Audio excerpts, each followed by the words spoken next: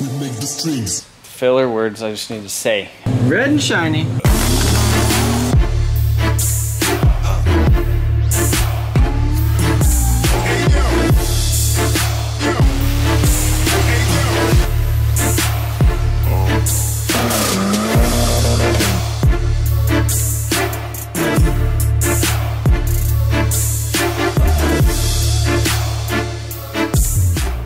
Alright guys, so we are at the shop today, and last night I actually got this thing in primer. So kind of letting it sit out in the sun today. This primer only needs about 3 hours. It is the quick primer. So this is the quick high build primer. So basically what we use this for is to kind of fill any little extra scratches and stuff in it from the bodywork. Basically it fills them in, and the nice thing about it is that it is actually 2-part. So it has hardener in it and it actually gets hard, versus like rattle can primer where it never ever really gets hard until like 3 months later. Yeah, so this is really good stuff. Letting it kind of bake out in the sun. It's like 90 degrees already, and I mean you could barely hold your hand. Well, I mean you really actually can't hold your hand on the car, it's so hot right now. Yeah, so gonna let this thing bake out here for probably a couple hours or so, just to kind of try to let it completely dry so we don't get really any shrink back in the bodywork or anything like that. I'm in the shop. We did not prime everything at once just because there's so many parts and pieces, and I just wanted to get that done so it could sit outside. So I'm gonna go ahead and do pretty much the same thing to the other body panel. So I have the rear bumper, the rear wing, the rear engine cover, and as you can see, a couple other little pieces like that. These little pieces that go around the engine cover in the back. By the end of this video, something should be in paint, whether it's the engine bay, whether it's the car, whether it's the bumpers. Something's gonna be red and shiny by the end of this video. Yeah, we gotta get through the primer a little bit first. We're gonna do some wet sanding on the car. It's gonna be pretty.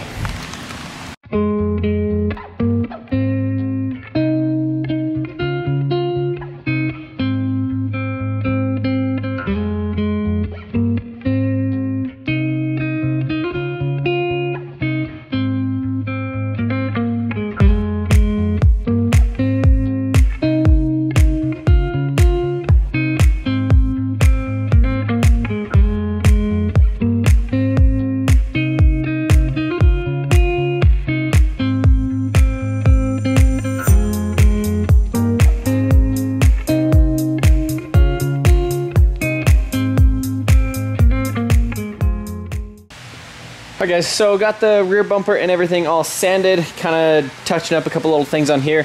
This basically goes back here on the side by the engine cover. And so this thing was kind of bent and tweaked, and so I kind of leveled it out, kind of tapped it out, and then threw a little bit of filler on there to kind of level it, get her kind of back straight. So yeah, I think one of the misconceptions about paint, or I don't know, I feel like there's so many people just think you could like just paint something or like rattle can it, or you know, do something like that, and you could kind of get away with it if you don't want it to look good, like in a year is kind of, or 6 months or something like that. Kind of the issue, you know, why this thing is kind of turning into so much work is because it was painted previously, and then there's just so many little kind of like nicks and stuff on it. I think the car is a 91, so what is that? That's like 28 years. So 28 years old. Toyota, I think it's like 200,000 miles, something like that. So it's been, you know, it's been used, it's been driven.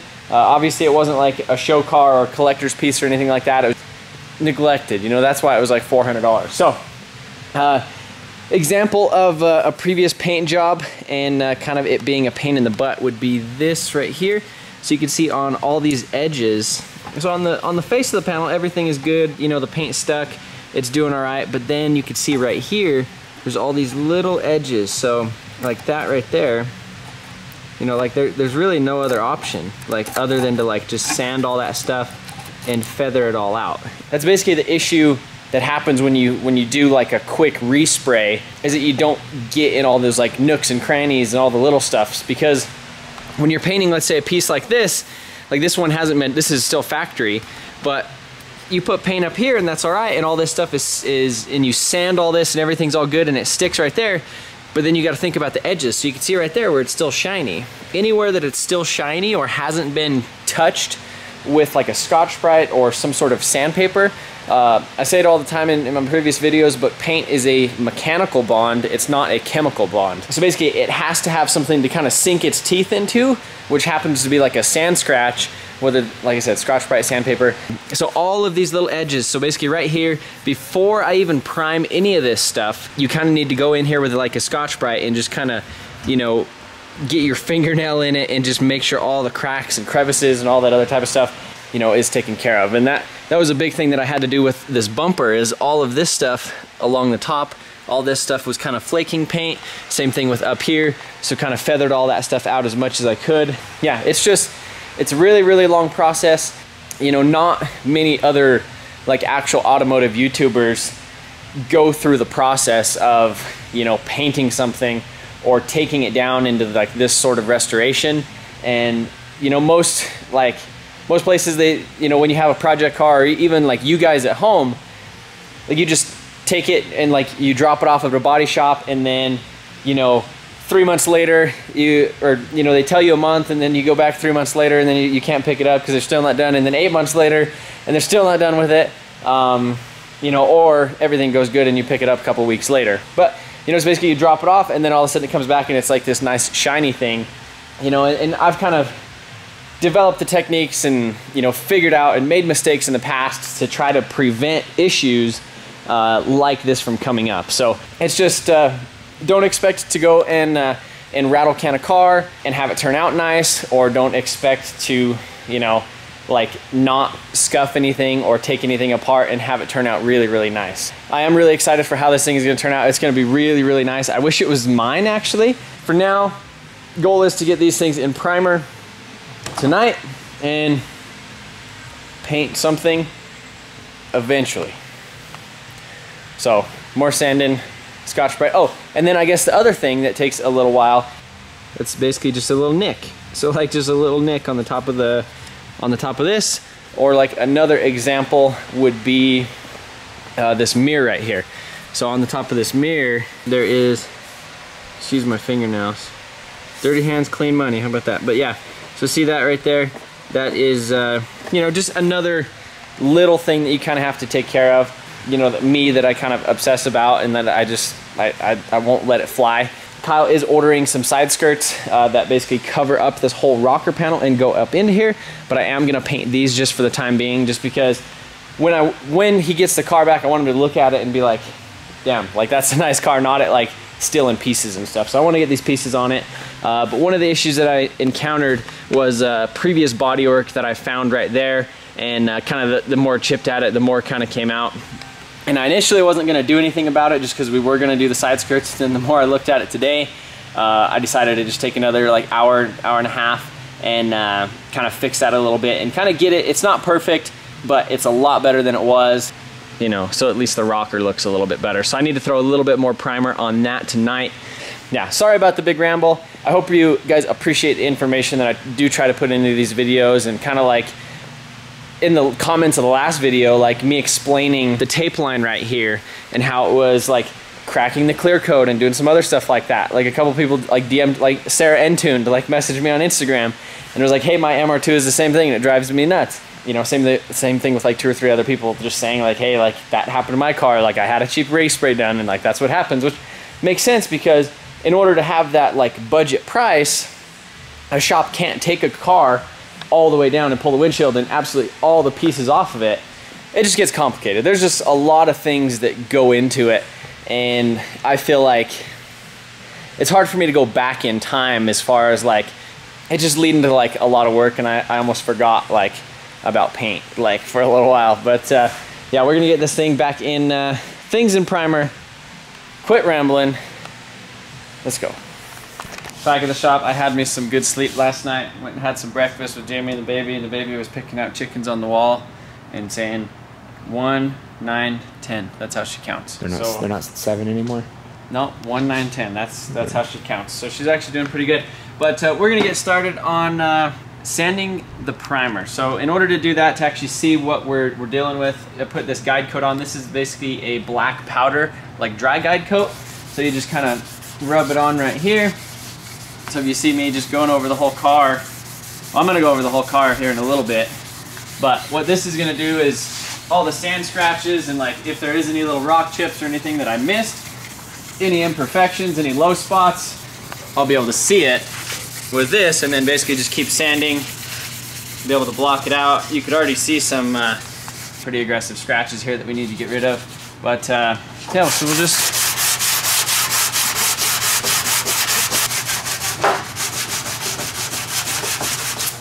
so you'll see we got some sand scratches and stuff right here.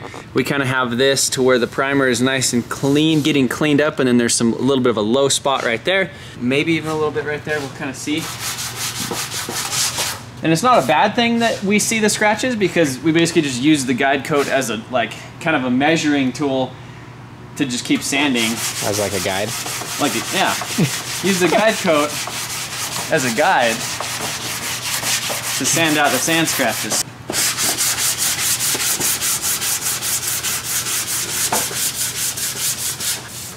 So yeah, you can see we pretty much got a nice clean little clean primer. There's no black sand scratches and stuff in it, and so I'm not going all the way down with it right now. So since I started with 180, that's pretty aggressive for actually like base coat. But what I'll do is basically go around after this with some 320 with wet sanding, and then sand it down a little bit more. So we're basically just kind of knocking off the top, getting it flat with the 180, and then we're gonna go back, wet sand it with 320, and paint.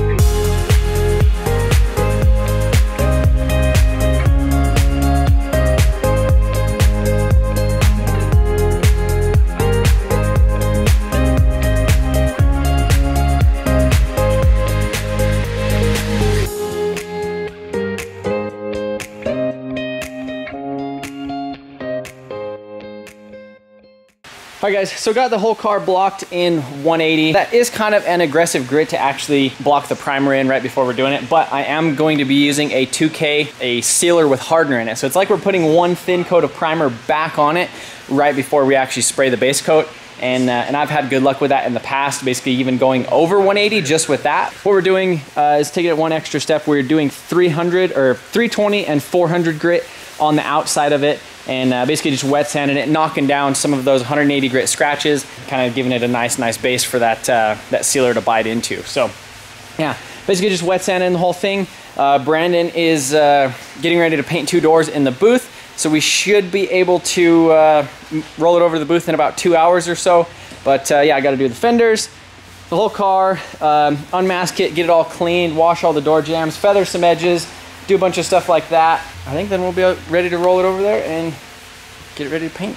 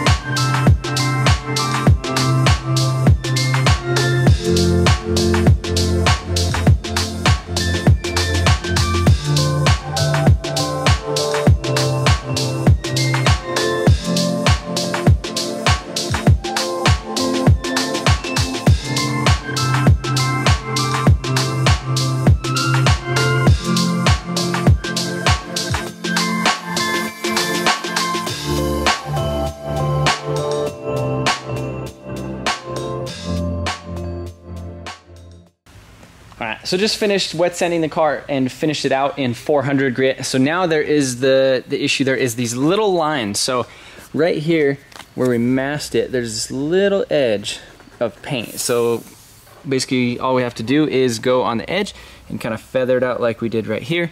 So I'm just taking the 400 on kind of a softer, smoother block and kind of rolling around that edge a little bit. Right here's not a big deal with where we mask it, but here in the door jamb, you could see when you open, or when you're looking in the door jamb, we're basically gonna go to that little edge right here. So that's kind of where we're gonna put our tape line, and we're gonna back mask it so it has like a nice soft edge. So that we'll get paint in here to cover that, so when you look in the jamb, it's not a different color. It's gonna be slightly, a very similar red, not the exact red, but it's gonna be a lot better red. But we're not doing the jambs. The jambs are in really good condition. They're not like dirty or ugly or anything like that. Just wet sand around all that type of stuff. Brandon is all done in the booth, and he's basically just kind of waiting on us to bring this thing over there. And I think we're gonna mask it up tonight and either paint it tomorrow morning or we're gonna paint it tonight. So it'll have some color, something by the end of this video. Yeah, I mean, but you guys are gonna see it in this video. It's 9:40 p.m. Saturday. Let's see how far we get. Let's see when we can get her painted.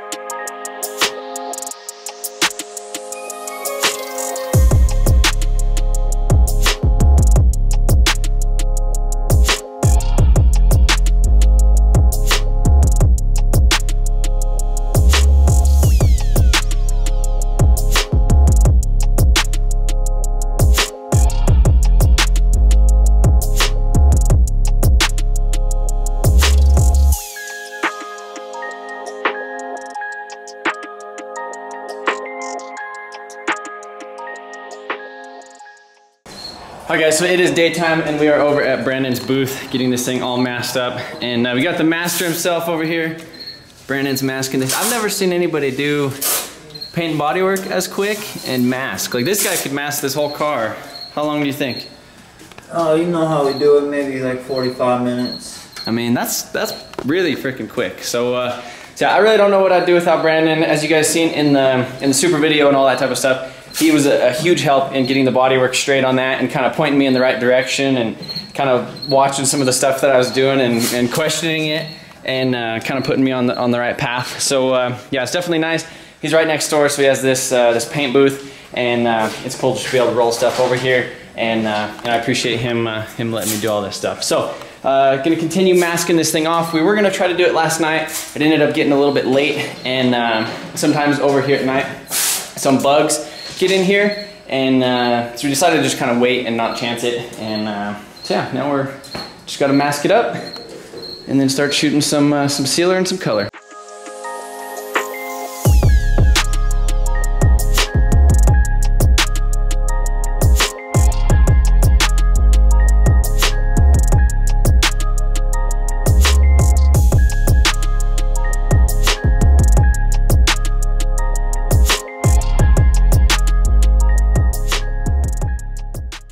Alright, so something's happening. I don't know what. Something's happening.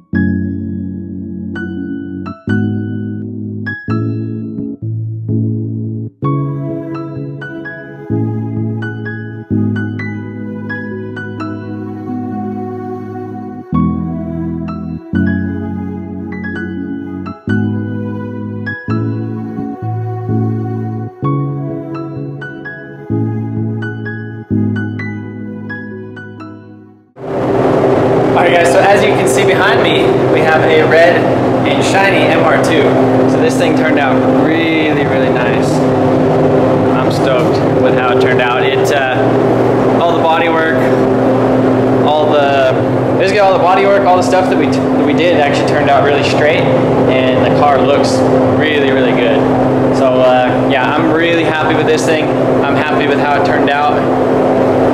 Man, there's just like something about like brand new paint that you just can't get enough of. And I know like this moment right here, like when you put the clear coat on it, is like when that's when you're like, all right, well that was worth it. You know, like I'm glad I took the extra time. I'm glad I did the extra work to like make this thing nice, because the end result just shows. So I apologize if you can't hear me that well right now because of the fans on in the booth.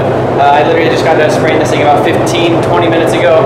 And so yeah, we're gonna go back to the shop right now and start working on some other stuff. But I just wanted to close out this video and say thank you guys for watching this thing. If you guys are stoked about this thing, be sure to leave a like or a thumbs up on this thing and a comment in the comment section below. If you guys aren't subscribed to the channel, I think my subscribe button is finally working. You can give it a thing, and there's a little notification bell too, if you guys want to get updated when I do videos. So I'm probably not going to be doing a lot of paint and body stuff for the next couple months. I hope not to, at least. We are going to be hopping back on the R8 basically as soon as we get back from Texas. But yeah, the next video we should be installing, painting some last minute stuff on this thing, and then getting it actually all installed, and then hopefully take it up to the Boostedboiz. So yeah, lots and lots of work go into one of these videos. So I apologize I haven't been as consistent as normal, but hopefully this was worth the wait, and I know Kyle's going to be super freaking stoked on this paint job. So